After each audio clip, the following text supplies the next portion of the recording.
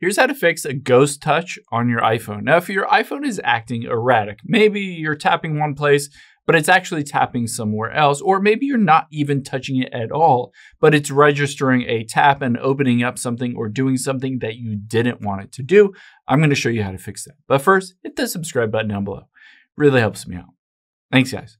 Now, the first thing you can do is open up your settings, and in here, there is an accessibility that will help reduce this. So tap on accessibility right under general here. And then you can see if I scroll down a bit, you can see touch. Tap on that.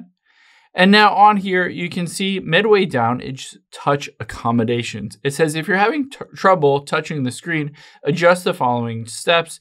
And basically you can turn this on and it will help you to be able to reduce or eliminate those ghost touches. So turn this on and you can see it is enabled here. And the key is on here, you want to make sure ignore repeat is turned on, and you can bump this up to a bit higher, 0.2 seconds or 0.15 seconds.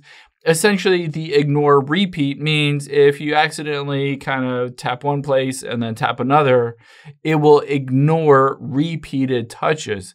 And then on top of that, you'll have to kind of tap and hold on something to be able to turn it off. So tap on hold on it.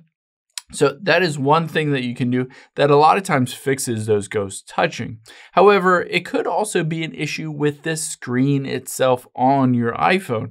So a lot of times people have screen protectors on there and they get smudged, and that prevents your iPhone screen from registering an actual touch when you just tap.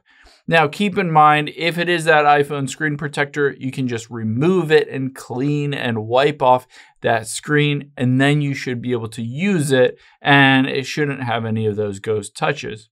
Now, let's go back here. Another option that you can do is just tap on General, and then scroll to the very bottom and hit shut down. You'd be surprised how many times just turning a phone off and rebooting it. A lot of times people keep their phones running for days and weeks without ever restarting it, and just restarting your phone a lot of times fixes any kind of bugs or glitches, including those haptic or ghost touches where you might touch one place, but it registers that you touched somewhere else and it's acting kind of erratic or not how you want it to. I hope this helps. If it did, hit the like button down below and leave a comment if you have any questions. Thanks, guys.